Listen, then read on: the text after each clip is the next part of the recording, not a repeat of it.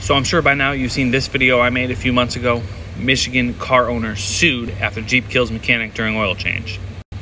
Long story short, the Jeep owner brought his Jeep into the dealership, have an oil change done.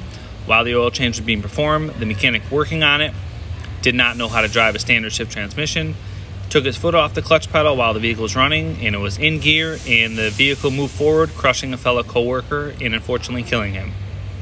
Now here's where the story got a little bit weird.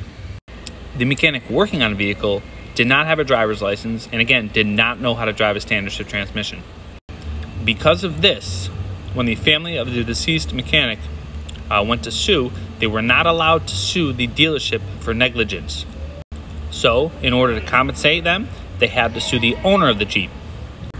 And under Michigan state law, the owner of the vehicle is responsible at all times, no matter if you hand your keys off to a dealership or hand your keys off to a valet. You are responsible for your vehicle at all times. Now again, the family of the deceased mechanic did sue the owner of the Jeep. When this did make it to the court system, the owner of the Jeep claimed indemnity. So what happened was the dealership actually ended up taking full responsibility for the mechanic's actions, and the owner of the Jeep did not have to pay for any damages or compensation to the family. So in the end, all is right in the world and everything washed itself out.